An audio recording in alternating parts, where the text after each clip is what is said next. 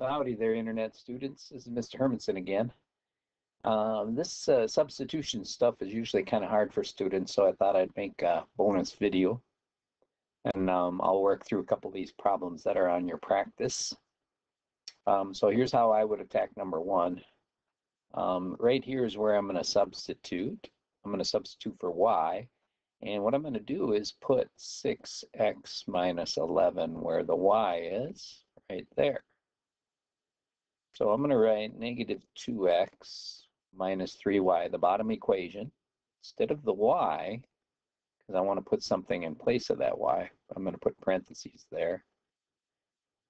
And then I just write the rest of the equation. Now the thing I'm going to put in there is 6x minus 11, what y is equal to. And I'm going to simplify all of this using the distributive property here.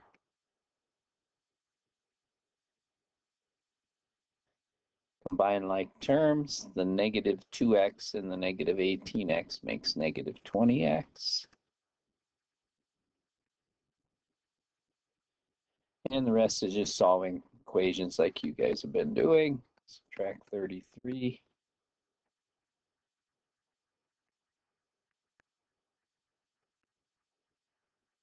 Divide by negative 20.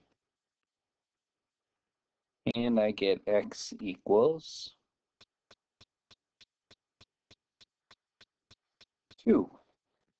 All right, and now that we know what x is, we're going to use this top equation here to find y. So I'm going to do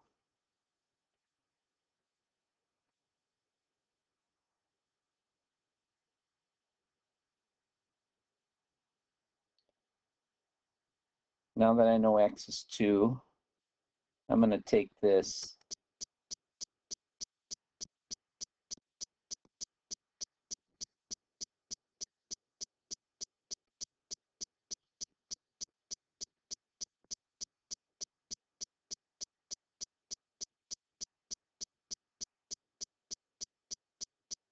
I'm going to take this x is 2 here, and I'm going to put it in x in this equation, 6 times x minus 11, and that's 12 minus 11, which is 1.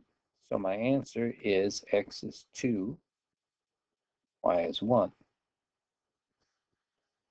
All right. I thought maybe I'd do one more with you.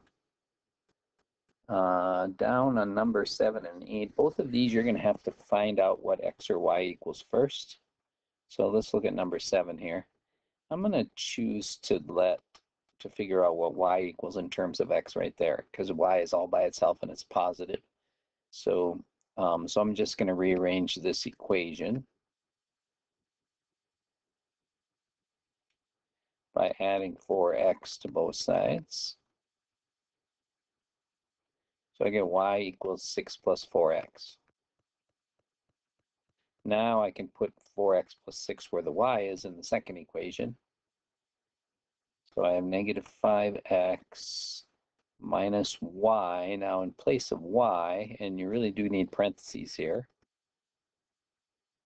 I'm going to put 4x plus 6, because that negative will distribute and make both parts of 4x plus 6 negative when you simplify it.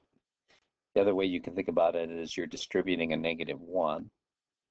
So you get negative 4x and a negative 6. And then I'm going to combine like terms. So negative 9x minus 6 equals 21.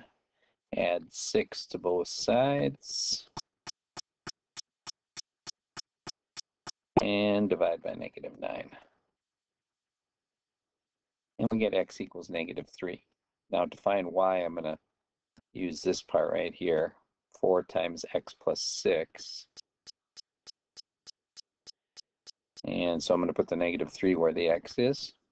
Do 4 times negative 3 plus 6. So y is equal to negative 12 plus 6, which is negative 6. So there's my solution there. All right.